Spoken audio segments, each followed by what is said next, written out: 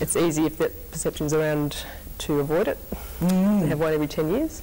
So I thought it was nice to raise it as an issue to say, yes, it is important for lesbians to have pap smears just as much as straight women. In fact, sometimes we think that lesbians might be more prone to some of the risks for cervical cancer. What happens is basically you go in, have a discussion with the doctor first, or the nurse. A lot of nurses can do pap smears too now. Then usually it's done lying on your back with your legs apart, using what we tastefully call a speculum, which nowadays a lot of us use a small plastic one, which is a lot more comfortable. Lots of stretching. You can do absolutely anything with that. Actually, I made a vest out of dental dams. Did you? I mean, firstly, they're one use only, so that's important. Secondly, important to use some lube underneath on the skin surface so that it's less likely to break. Right. But also the problem with dental dams is that it's only protecting us from certain external STDs like warts or herpes. And sure, there's a place, but it's not protecting us from any penetrating STDs which exist. You know, chlamydia can be transferred between women, something called Gardnerella, which is a vaginal bug, even thrush. It's very difficult. You know, the guys are finding that too, you know, that there's a lot less condom use in certain areas of the community, in the gay community, and likewise in the lesbian community. We're at a disadvantage because we haven't had the big publicity campaigns related to HIV, and so a lot of lesbians out there are saying, look, we don't need to use anything, and it's very much starting from the beginning with people on a one-to-one basis. It's got a lot of different resources for lesbians, but particularly there's a few resources for women looking at becoming parents.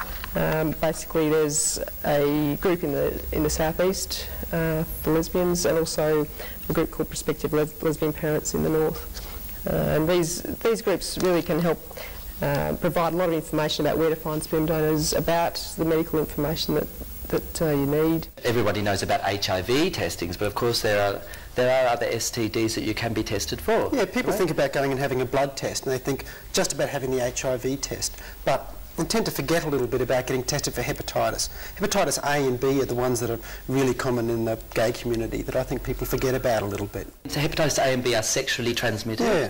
Such? Yeah, what can you say about them? How do we catch them? Well, hepatitis A is transmitted by poo, basically. So, by poo? Yes. Any sort I knew this segment would be fun. any contact. We have to get over you. We have to be able to embrace these rude words, don't we, in order to do this segment well. Anybody sort of has contact with other people's bottoms, basically, is going to be at some risk for hepatitis A. Okay. And hepatitis B is transmitted like HIV, blood and body fluids, but it's much, much more infectious. So, safe sex is just designed actually to prevent transmission of HIV, and it's not particularly good at preventing the transmission of hepatitis A or hepatitis B. So people have to go to their doctor, get tested first off. There's no point in vaccinating somebody if they've already got it or if they've already been exposed to it in the past. Get tested, they come back to get their test results a week or two later, then they can start the vaccination process. If people are going to develop symptoms, they'll get like sometimes like a milky, creamy discharge from the tip of the penis. Sorry to revolt you too much, yes, and some burning and stinging when you pass urine. That's if it's in the penis, but it also can be caught in the throat and also in the anal canal. So okay. And this is sexually transmitted through what? How do we need to know? Just about any sort of direct contact, really. It can be oral sex, even sort of direct rubbing of people's genitals. It doesn't need to be sort of unprotected anal sex or anything like that. It really can be really basic sort of contact can spread it. Schoolboys sort of frighten each other with terrible stories about umbrellas and spikes and things like that. But it's in fact a really basic test. So I brought a swab along. Okay. It looks very long, but basically this little tiny cotton wool bud is put just into the tip of the penis like that. How far does it have to go in? Just that far? Oh, about a centimetre, something like that. So safe to say that it's a little bit uncomfortable, but it's not unbearable. Exactly right. People referring to party drugs, they're mainly sort of the group of drugs which are called stimulants. And the main one would be ecstasy and speed or amphetamines. I suppose the ones that are most commonly used party drugs. Okay. So how do we minimise the risk involved? I mean, what are the dangers associated with some of these drugs, I suppose? One of the main risks, Kaye, is that because they're illegal, people don't know what they're getting. I mean, if a doctor prescribes an antibiotic or something like that, you can be absolutely 100% sure that what was prescribed is what they're getting. But dealers will cut things in, you know, you sort of if somebody buys a drug, they really can't be sure whether they're getting what they're paid for or other drugs. Often they're cut with a bit of heroin and caffeine and strychnine and amphetamine. So there's a risk to start with that you don't know what you're taking, I suppose.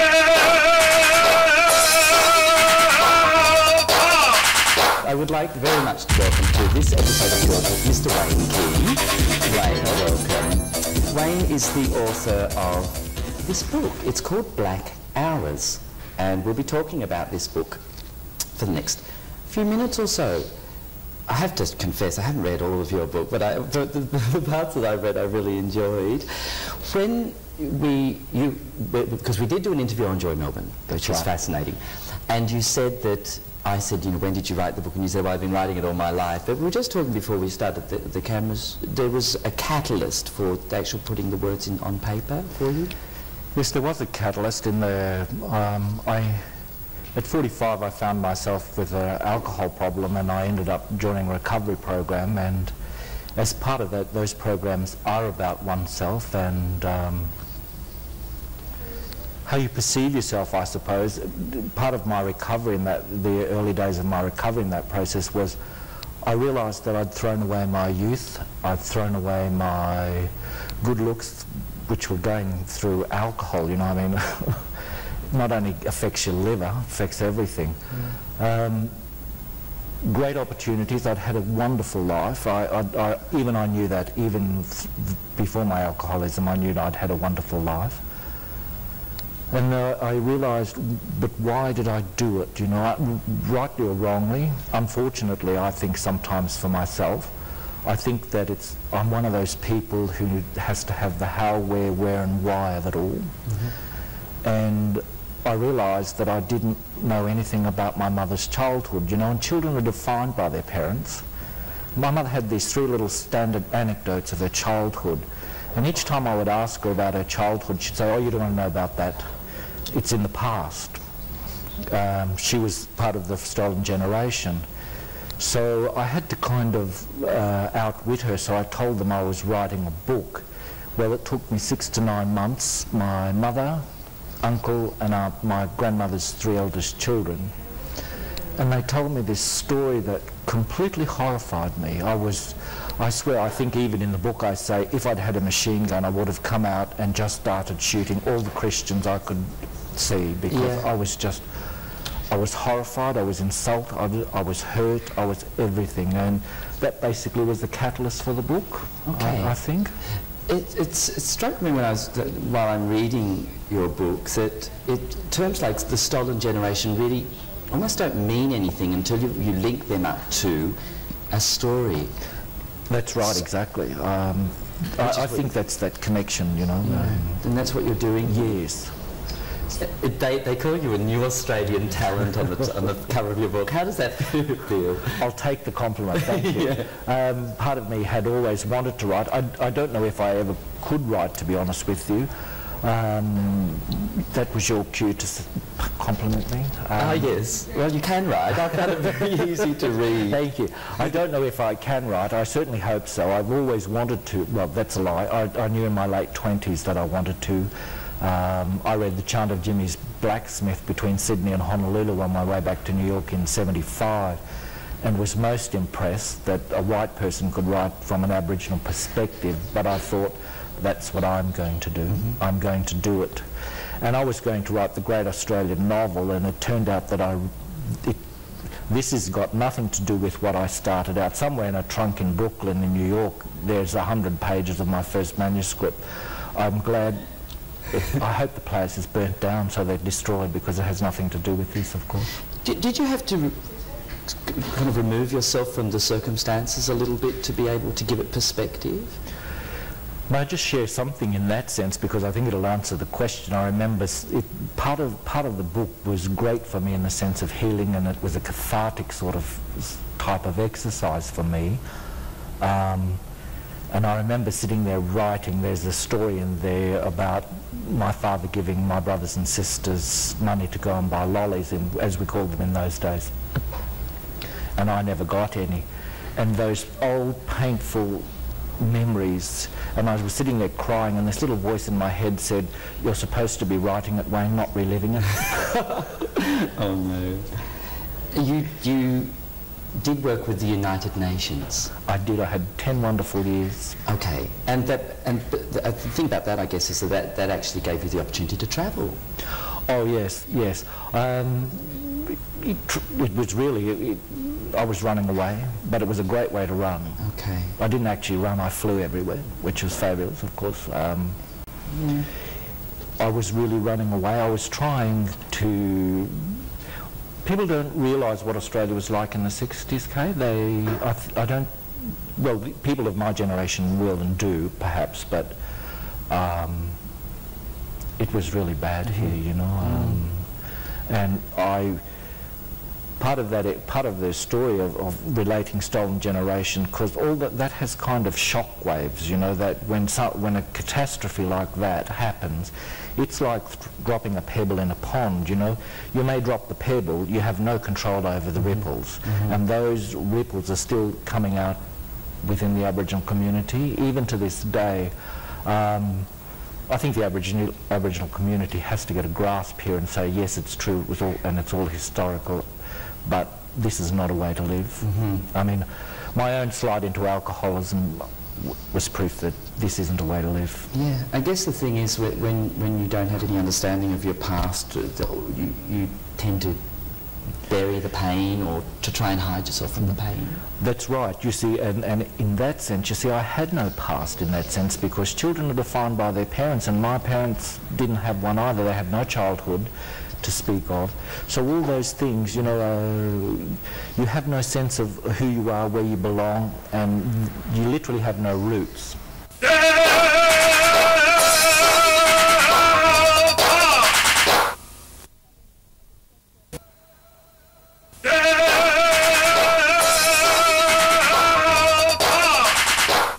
Sense of belonging. Is that something that you feel now, that you have a sense of belonging? Are you living in Australia? I'm back in Australia, and I enjoy being in Australia. It is my home. It was. I suppose this is going to sound dreadful. People talk. I was grateful for my alcoholism. It forced me to deal with issues that I probably never would have done under other circumstances. It brought me to a sense of myself, and so that now I'm quite happy here and I feel I belong. I think that Australia, there are problems facing Australia. I think that they do have to be dealt with. But yes, I'm happy and I'm glad and grateful to be here. It's a great country in a whole lot of ways, you know. I mean, it's not Paris, let's get real here, but, you know. It's not Paris, and it's not New York. And it's not New York. Yeah. With we talked a little bit during our Joy Melbourne interview. What you call the double whammy, which is the thing about being gay as well as being Aboriginal. Yes. So, what kind of a racism have you experienced in the gay communities? I'll be 51 on the 19th of February. It's been a long time since I've been on the streets, believe me, but I hear it's improved now. But when I was 18, 19, when I came out in Sydney, 67-ish, 68-ish, it was dreadful. You know, I had this feeling that I had been locked out, and suddenly I found myself with hopefully a community that I was going to belong to, and no, I didn't belong. I was still, they were as racist as mainstream. It has changed, and I understand from a whole lot of young Aborigines that it has changed, but at that period it was no different from being mainstream, you know. I think I say even in the book in that sense that, you know, gays in that sense are still white when they walk down the footpath. I'm still an Aborigine, and I'm, on that level, I'm still discriminated against because I'm Aboriginal as opposed to being gay and Aboriginal. So, yeah, it kind of puts you in the position of being a banner waver. I just wonder how you feel about that. Because the bottom line is you're the only published sort of gay Aboriginal person in Australia. am I? I don't know. You know, I think one protests in one's own way, and I, perhaps even in that sense, the book is my protest. Right. Am I a banner waver? No, I don't think so. I do my protest in my own way, and whether that's acceptable to other people, sure. You know, that's just the way it goes, Kaye. With your, over the last few years, of course, we've had the whole advent, I guess, of the whole One Nation phenomena. So have you had time to reflect on what that has done to Australia and how it's sort of going at the moment?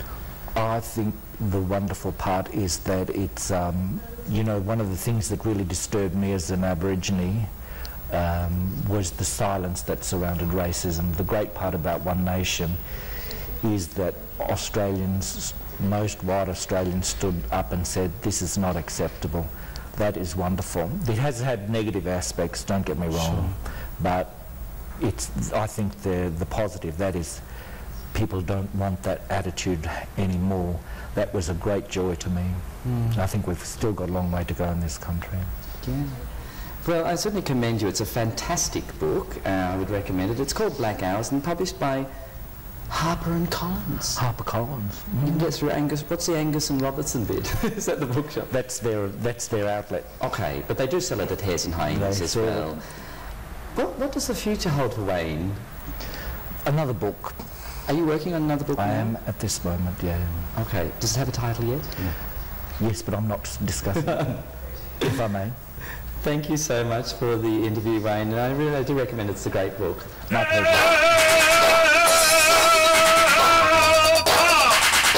I have a lot of favourite videos, and in my very busy schedule, I do take a few moments out now and then to sit down with a cup of Milo, an good old cigarette, and pop something to the VCR. Now, my favourite one is in fact one that the viewers will find quite enlightening. It is an exclusive for you this evening, Kaye. It is in fact Reform School Girls. Right, Reform School Girls. Which is in fact something which I've never spoken about publicly before, Kaye. It is semi-autobiographical. It is about my life as a youngster, as a rampant vulgar lesbian. My mother tossed me into a reform school to sort me out, to teach me the ways of the world, and reform me completely to the person I am today.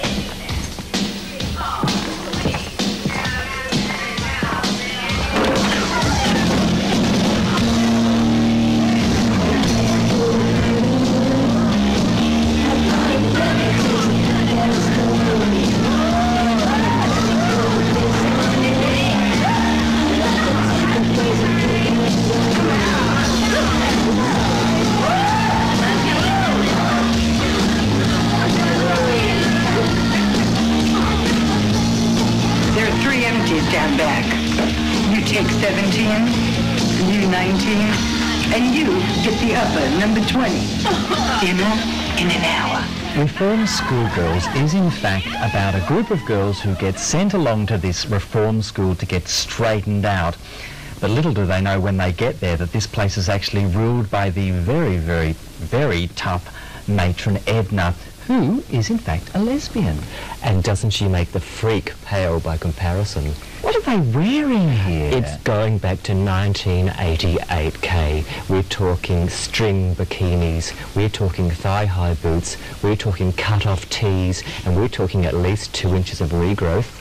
On the hair? Aye. On the hair? And I can tell you, it's going to come back, Kaye. It's going to come back with a bang. I have been scouring the op shops for months to get every string bikini in town, and summer 1997 is going to be the summer of the string bikini and cut-off tee. You know, we got off to a bad start, but now that Edna even the score, maybe we can start fresh. My name's Charlie. I know who you are. These are my girls. You call them girls? Hey! Still gonna play it cool, huh? I'm not gonna play it all. Listen, snob, you better learn real fast about life behind the iron here. Because it's real important who you move with.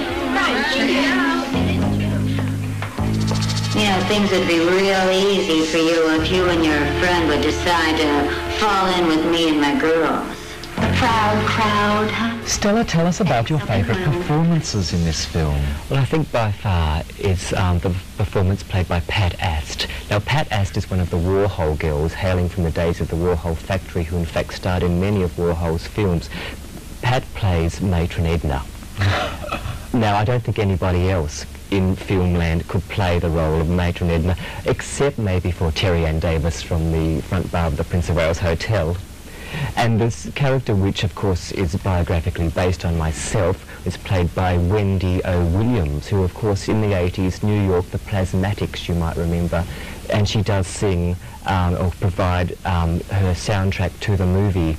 And I shouldn't mention it, but there is in fact something that we can't go past. It's the token male. Now, in fact, I don't even know his name. In fact, it's so token, it's so predictably anonymous, I don't think we'll talk about him. I don't think it's necessary to even mention his name.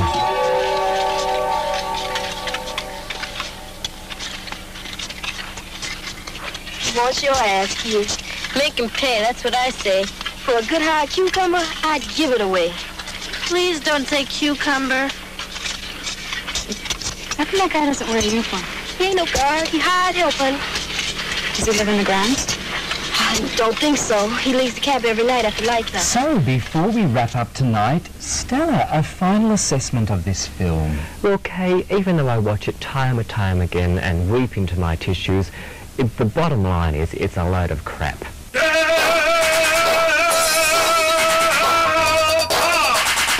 Oh, I'm a safe-sex slut. About that midsummer, look at your little, what's in your bag? It's condoms and dams for us safe-sex sluts to hand out. And we ironic that they're in a pram. It's not to do with babies at all. Oh, really, no, it's to do with safe sex. I rode with dykes on bikes.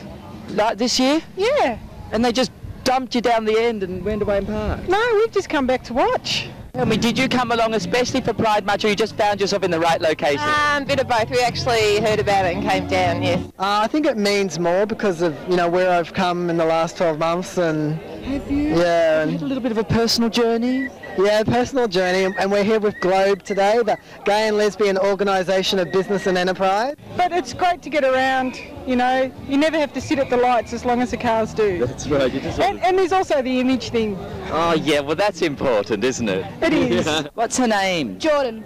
Jordan? Yeah. Spelled with a J or a G? J? J. J, yes. How old is Jordan? 4 months. Now, did Jordan come down the street with us all? Yep. You've actually used your sash. That's right. With all the banners, all the badges on it. Yeah, well, you know. Do they all have a meaning? They do, actually. We were late, so we kind of just followed the first group down and just came and sat down. She just flew back from Bali. Is that a heritage thing? It is a heritage thing, yes. Your Scottish heritage?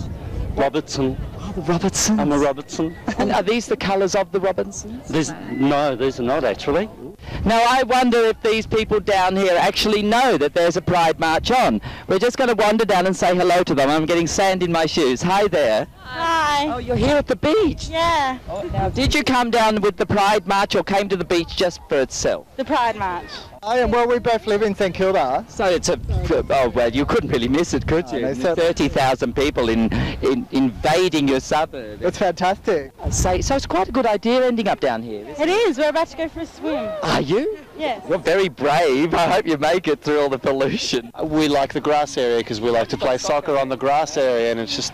They've taken over. It's just so happens that it happens to be a good day and good weather. And did you come down with the Pride March? Yeah, I did actually. And you brought your bathers as well. I know. Well, fully equipped, you know. I'm going to ask you a controversial question. What? I want to know about this big kind of supermarket thing they're building down in Ackland Street. Okay, yeah. Well, we were actually involved in trying to fight that development. Is it cold in there? It's absolutely beautiful. Why don't you come and join me? Well, I might just do that. Good. I didn't bring my bathers, but I'm wearing stretch fabrics. You're kind of a regular to the beachfront? Yeah. No, you get a couple here for you. Oh, my heavens. She's got no clothes on at all. I bet you don't get to see sights like that all the time. Oh, yeah, I do at home. Soccer's the one where you have to hit it with your head, isn't it? No, you don't have to. It's an option. So, are you an official volleyball group? Yes, I am. Yes, we are.